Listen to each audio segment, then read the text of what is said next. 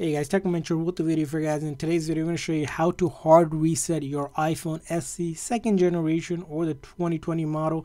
And this will also work on the third generation as well. So let's get started. So when you do a hard reset, you basically shut down the phone software and reload the code to fix any software or even some hardware related issue. So in order to do that, first thing is you're going to locate the volume up and volume down button. We're going to press and release the volume up, followed by press and release the volume down quickly one after another, and then come over to this lock or the power button, and we're going to hold that until the screen goes completely black. Once you see the Apple logo appear, you let go of that side button. So I'm going to do volume up, volume down quickly, and then I hold that lock or the power button on the side, and it's going to ask you to slide to power off, but you don't need to do any of that. Just keep on holding that button for the phone to fully shut down.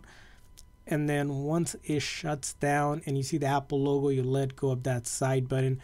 And this method is completely safe. It will not delete any of your personal data. So all of your photos, videos, apps will still be on your phone. All again it's doing is shutting down the phone software and reloading the code to fix any issues that you're having. This is also known as a forced restart, which is Apple's #1 go-to step in terms of troubleshooting any issues. Again, you might have to do it a few times to get the hang of it. It's going to be volume up, volume down quickly, and then hold that side button. And during this process, if Siri activates, that means you didn't press volume up and down quick enough. So keep on trying until you do it, and you can do it a few times.